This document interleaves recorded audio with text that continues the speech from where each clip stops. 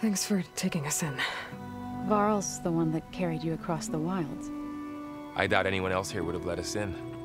Or stayed by my side to make sure Aloy was comfortable. We were lucky to find you. I could say the same thing. Sounds like you two have been spending a lot of time together. I wish it hadn't taken an injury to make that happen. I hope you feel better. And soon.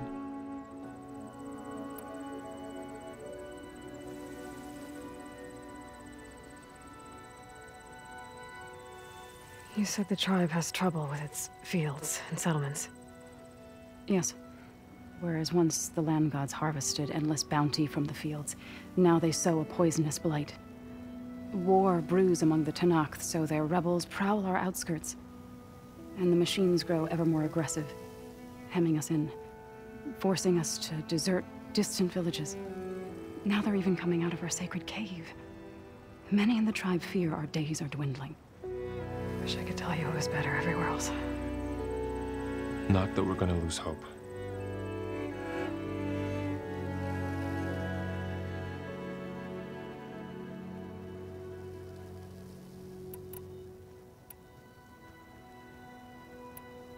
You called yourself a grave singer. What does that mean? To all living things, an end must come. It is my task to ease the passage. I try to bring comfort and sing of the renewal that death sows the way for. But I never thought I would have to sing for one of our land gods. I don't even know if Ray heard me. What you did soothed her more than I ever could. It's not your fault, Saw. And without the second sight, there's nothing more you could have done.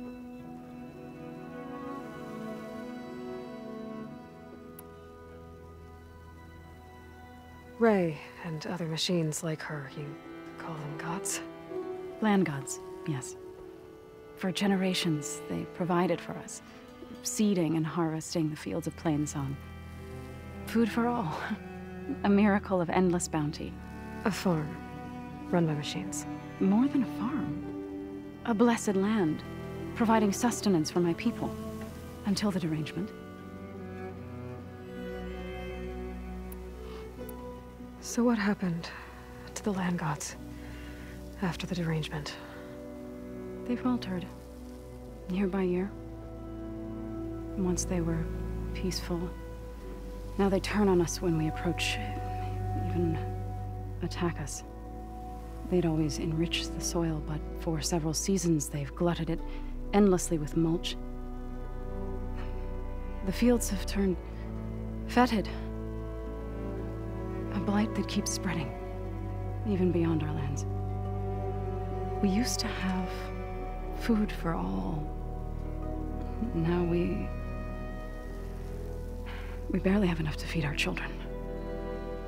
Must be over-fertilization. Spread by spores, maybe? I don't know. That's not even the end of it. Each land god used to visit the sacred cave once a year, but no longer. Without the rituals of renewal, they've fallen apart. Like Ray. They're dying. And my tribe with them.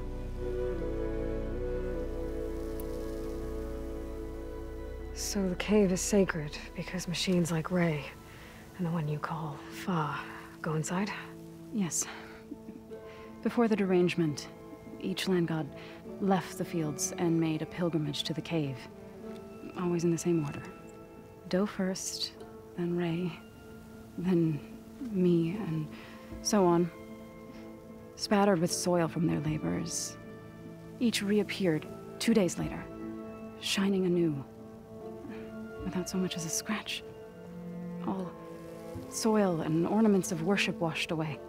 The tribe celebrated each return as one of the 8 hallowed festivals of our calendar. But the derangement changed the cycle. Yes, or so we thought. Over time, the land gods stopped the ritual, becoming crazed and brittle. But 3 weeks ago, Fa trudged inside. The entire tribe lifted their voices in song, praying that the cycle had begun again. Fa has not emerged. What has are machines built to kill? Are machines being made inside? Like in a cauldron? Sounds like it. But the way these land gods come and go, it's not like anything I've seen before.